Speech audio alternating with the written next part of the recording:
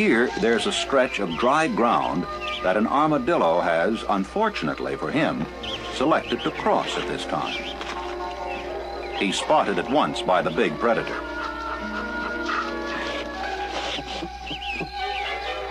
Some distance away in the sawgrass, a young buck, antlers still in velvet, sees the danger that the nearsighted armadillo does not yet fully comprehend. The cougar is the greatest natural enemy of the deer here in the Everglades. But the armadillo is the cat's target at the moment.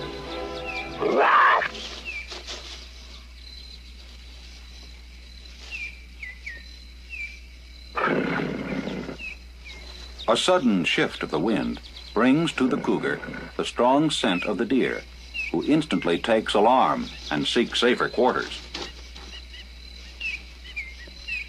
The armadillo will soon weaken under the attack, and with a savage bite of the unprotected underside, the cougar will kill it, then eat it at his leisure.